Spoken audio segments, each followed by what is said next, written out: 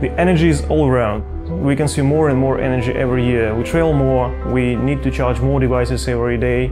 And all in all, we consumed in the last year somewhere around 22,000 terawatt hours. A few years ago, when we made a quick research to understand how the market is organized, we realized that up to 1/3 of the total energy production is provided by coal, by pretty much the same coal that we used 50 years ago, 100 years ago, and 150 years ago. Then we looked at whether we have some development going on finding a new source of energy that would virtually get us to a sustainable future, and we didn't find one. That's the problem. That's why we started all that we are doing now.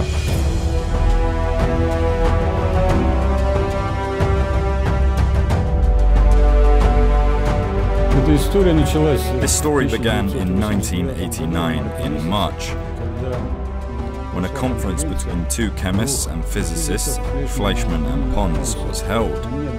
They said they obtained nuclear fusion as a result of electrolysis of palladium in heavy water.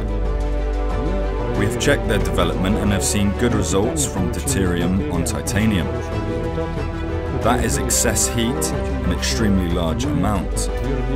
As a result, we confirmed that these nuclear reactions occur at low temperatures, and in principle, they can be used to produce at first thermal and then electric energy.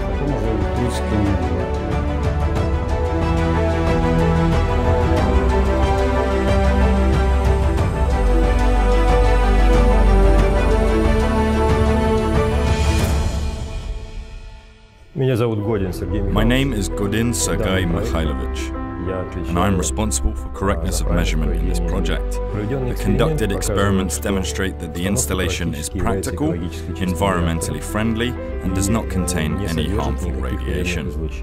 Some scientists say that this is impossible. The implementation of such an installation is tough because it is impossible to overcome the Coulomb barrier.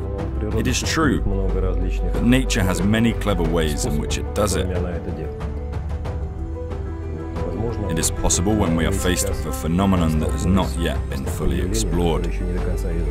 And experimenters in this field are now ahead of the theorists, just like the Wright brothers, who already conducted commercial flights before the theory of wing lift was written. We are also pioneers who are trying to create a commercial sample based on this phenomenon.